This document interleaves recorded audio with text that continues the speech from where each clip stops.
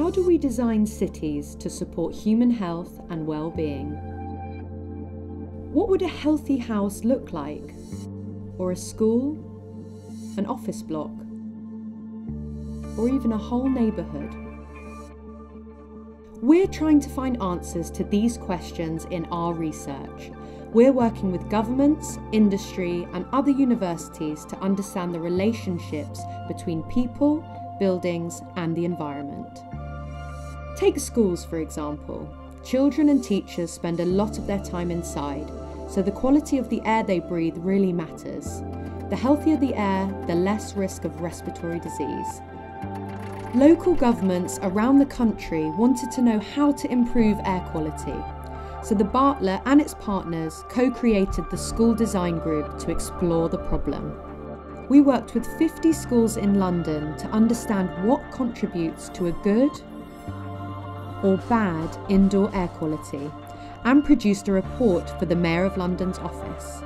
The Mayor has announced a £1 million fund to help the worst affected schools. We used the research to co-create new guidelines for the building design industry and for improving indoor air quality in schools using natural ventilation, which have been translated into 22 European languages. And the School Design Group? Today it has more than 10,000 members worldwide. But it's not just poor air quality that creates health risks. High indoor temperatures do too.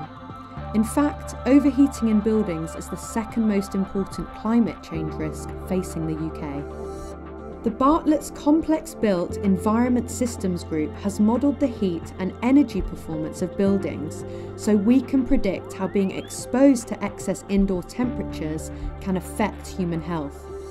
There are 2,000 heat-related deaths every year. This is projected to rise to 5,000 by 2050 if no action is taken.